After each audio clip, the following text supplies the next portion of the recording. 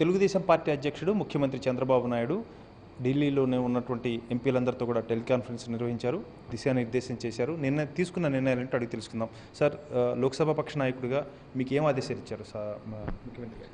ఆదేశాలు కన్నా ఇప్పుడు మీరు చూశారు, మరి కేంద్ర ప్రభుత్వం అవిశ్వాస తీర్మానానికి తెలుగుదేశం పార్టీ ఇచ్చినటువంటి దాని తలొగ్గి చర్చకు అనుమతి ఇవ్వడం కూడా జరిగింది. స్పీకర్ గారు బీఎస్సీ మీటింగ్లో ఒక రోజు పాటు చర్చకు అనుమతి ఇవ్వడం జరిగింది. నేను కూడా గట్టిగా నిలదీయడం జరిగింది. బీఎస్సీలో ఎట్టి పరిస్థితుల్లోనే ఎక్కువ టైం కేటాయించాలి చర్చకి.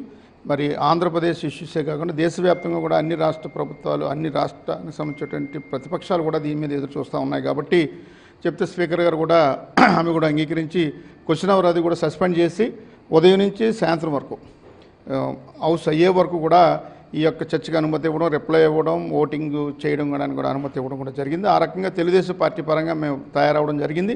మా సభ్యులు ఏదైతే కేసీఆర్ నాని గారు దీన్ని మరి ఏదైతే ప్రతిపాదించారో మోషన్ తీయడం జరిగిందో దాని పరంగానే చర్చకి కూడా మేము తయారవుతా ఉన్నాం. రేపు ఉదయం నుంచి కూడా మా సభ్యులు మ్యాక్సిమం ఎక్కువ మంది మాట్లాడడానికి మేము స్పీకర్ గారు కూడా సమయం ఎక్కువ తెలుగుదేశం పార్టీ కేటాయించమని, ప్రధానంగా ఆంధ్రప్రదేశ్ సంబంధించినటువంటి ఇష్యూ మీదే ఈ యొక్క అవిశ్వాస తీర్మానం టేకప్ చేయడం జరిగింది. కాబట్టి మిగిలిన పక్షాలన్నీ కూడా మాకు సహకరిస్తూ ఉన్నాయి. కాబట్టి మరి ప్రభుత్వ పరంగా స్పీకర్ గారు మరి ఈ యొక్క చర్చకి తెలుగుదేశం పార్టీకి ఎక్కువ సమయం కేటాయించాలన్నది కూడా మేము కోరబోతూ ఉన్నాం. ఆ రకంగానే మన గౌరవ ముఖ్యమంత్రి గారు కూడా దీని ఒక ఎఫెక్టివ్గా కేంద్ర ప్రభుత్వం మరి ఒక నిరంకుశమైనటువంటి విధానంతో వెళ్తున్నటువంటి ఈ పరిస్థితిలో మరి గట్టిగా నిలదీయాలి. కేంద్రం చేసేటువంటి ఏదైతే మరి అసత్యాలు, ఆంధ్రప్రదేశ్కి ఈ రకమైనటువంటి విధానాన్ని చేస్తున్నాం అనేటువంటి అసత్యాలు ఏదైతే చెప్తా ఉన్నాయో చట్టసభలో మరి రేపు జరిగేటువంటి చర్చలో మరి మా తెలుగుదేశం పార్లమెంట్ సభ్యులందరూ గట్టిగా నిలదీయాలనే ఉద్దేశంతో కూడా ఉన్నాం. ఎవరెవరు మాట్లాడబోతున్నారు ఇంకా ఇప్పుడు చర్చించుకుంటాం. అంటే మాకు టైం ఎంతమందికి ఇస్తారు అన్నది చూసుకోవడం జరుగుతుంది.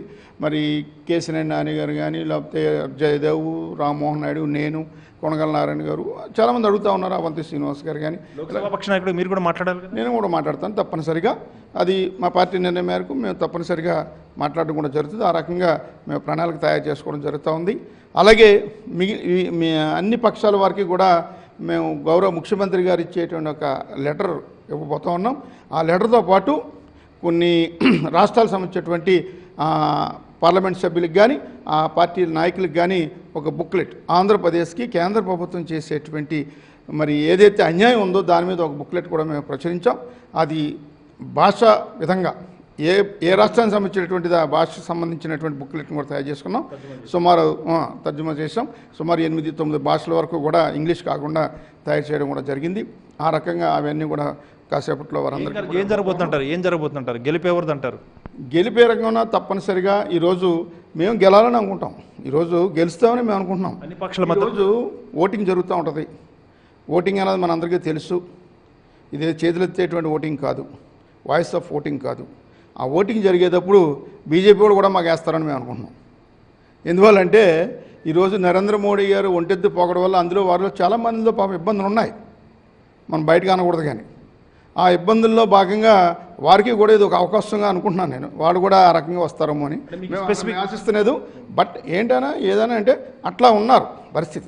వారు ఏదో మాకు ఓట్లు వేయమని మేము అడుగుతున్నది, మాకు వేస్తారని కాదు. బట్ ఏంటంటే ఆ రకమైనటువంటి విధానం కేంద్ర ప్రభుత్వం మీద ఉంది. ఈరోజు అన్ని పార్టీల వారికి కూడా స్పెసిఫిక్గా ఆయన ఇచ్చిన డైరెక్షన్ ఏంటి? మీ నాయకుడు ఇచ్చిన గౌరవ ముఖ్యమంత్రి గారు ఇది ఒక హిస్టారికల్ ఈవెంట్. ఇది సుమారు 15 సంవత్సరాల తర్వాత తెలుగుదేశం పార్టీ పెట్టినటువంటి అవిశ్వాసం, నరేంద్ర మోడీ గారి నాయకత్వంలో ఉన్నటువంటి భారతీయ జనతా పార్టీ ఎన్డీఏ కూటమి మీద పెట్టినటువంటి అవిశ్వాస తీర్మానం రాబోతూ ఉంది. కాబట్టి దీని ఒక చక్కటి వేదికగా మనం వాడుకుని ఆంధ్రప్రదేశ్ విధానాలు గట్టిగా, ఆంధ్రప్రదేశ్ సంబంధించినటువంటి మనం ఏదైతే పోరాటం చేస్తామో రాష్ట్ర వ్యాప్తంగా ప్రజలు చేస్తున్నటువంటి ఈ పోరాటాన్ని పార్లమెంట్ సాక్షిగా మా పార్లమెంట్ సభ్యులందరూ కూడా గట్టిగా చెప్పాలనే నిర్ణయం వచ్చి ఆ రకంగా కూడా చేయడం జరుగుతుంది. ఈరోజు దీని మీద రాజకీయంగా చాలామంది మాట్లాడుతూ ఉన్నారు. ఈరోజు వైఎస్ఆర్ కాంగ్రెస్ పార్టీ మాట్లాడుతూ ఉంది, తెలుగుదేశం పార్టీ బీజేపీ డ్రామాలు ఆడుతూ ఉన్నాయని. మరి వారు ఎందుకు ఇచ్చారు నోటీసులు? అంటే వారు అందరూ గతంలో నా డ్రామాలు ఆడి ఇచ్చారు నోటీసులు. ఈరోజు రాజీనామాలు చేసి వెళ్ళిపోయారు వాళ్ళు. ఏం చేద్దంటే రాజీనామాలు చేయకుండా ఇప్పుడు సభలో ఉంటే నరేంద్ర మోడీ గారికి, బీజేపీకి వ్యతిరేకంగా మాట్లాడవలసి వస్తేని రాజీనామాలు చేసేసి పలాయనం చిత్తగించారు. ఈరోజు తెలుగుదేశం పార్టీ మేము వెనక్కి అడుగేయలేదు. మేము పోరాటం చేస్తూ ఉన్నాం, మేము అధికారికంగా ఉన్నాం. ఆ రకంగా ఈరోజు అవిశ్వాసాన్ని మేము సాధించుకున్నాం. కేంద్ర ప్రభుత్వాన్ని మెడలు వంచి ఈరోజు అవిశ్వాస తీర్మానానికి తెలుగుదేశం పార్టీ పట్టడం మూలంగానే ఈరోజు దిగొచ్చింది కేంద్ర ప్రభుత్వం. ఓకే, ప్రజా ఆంధ్రప్రదేశ్ సంబంధించినటువంటి సమస్యలను ఒక ప్రజా పోరాటంగా పార్లమెంటు వేదికగా కేంద్ర ప్రభుత్వం వ్యవహరిస్తున్న తీరును ఒక ప్రజల ముందు ఉంచేందుకు గాను ఒక చారిత్రాత్మకమైనటువంటి ఈ ఘట్టాన్ని చాలా సద్వినియోగం చేసుకోవాలని చెప్పి తెలుగుదేశం పార్టీ అధ్యక్షుడు ముఖ్యమంత్రి చంద్రబాబు నాయుడు ఎంపీలందరికీ కూడా దిశానిర్దేశం చేశారు. ఆ మేరకు వాళ్ళు కూడా సమాయత్తం అవుతున్నారు. గెలుపు అనే అంశంలో బీజేపీలో కూడా చాలామంది అసంతృప్తితో ఉన్నారని, వారు కూడా మా అవిశ్వాస తీర్మానానికి అనుకూలంగా ఓటు వేసే అవకాశం ఉందని, గెలుపు మాదే అనే ఒక ధీమా కూడా వ్యక్తం చేస్తున్నారు తోట నరసింహం.